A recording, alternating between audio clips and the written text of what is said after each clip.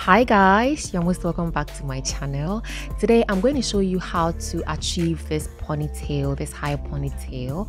It is very simple, and my hope is that you'll be able to do it when we are done. Okay, the first thing I am doing is to part some hair at the front, and you can see that it is very tiny.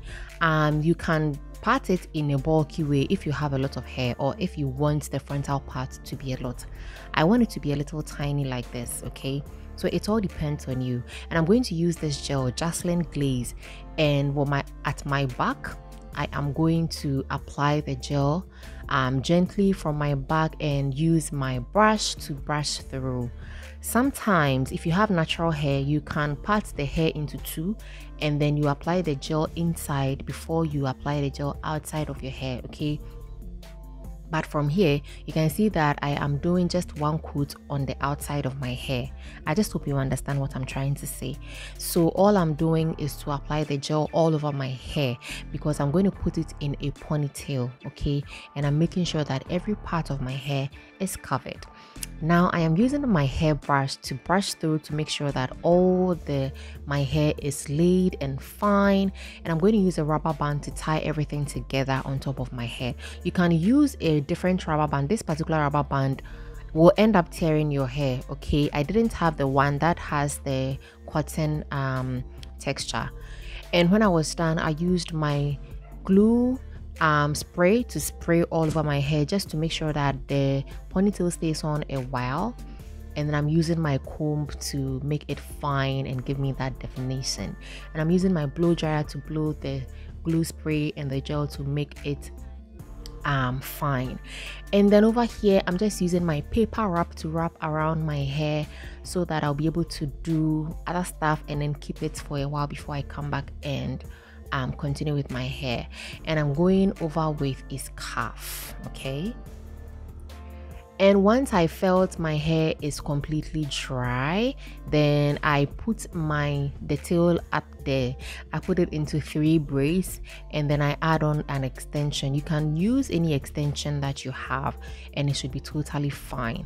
And over here you don't need like massive skill, just do a 3 braid. You can equally do a 2 braid if that is comfortable.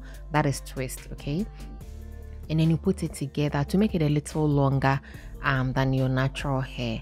And when you are done, or when you reach the height of the tail you want to do, you wrap it with a rubber band, or you secure it with a rubber band, and then you cut the remaining of the hair from the pony or the tail that you have plaited. Okay,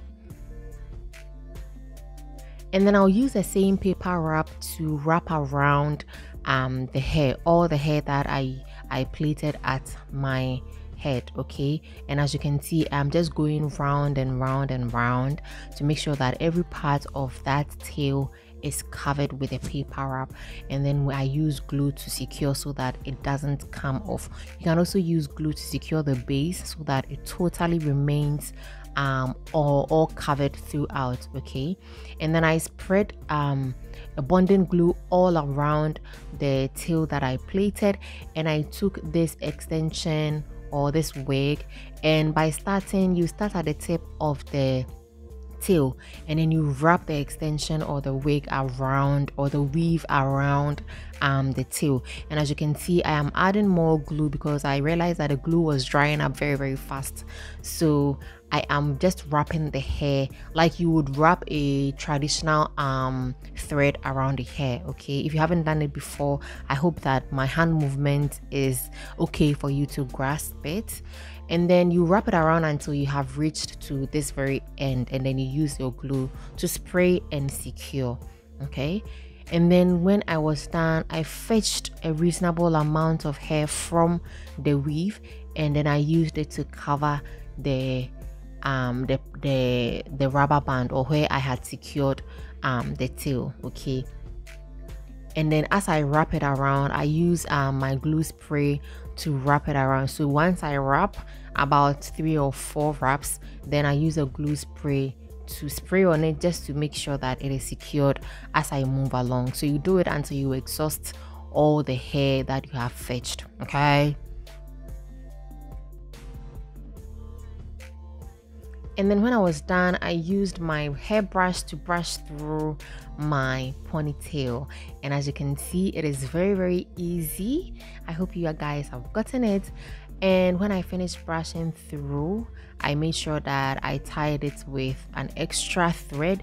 This is optional. There's no need to tie it with an optional with an extra thread. You can leave it like that.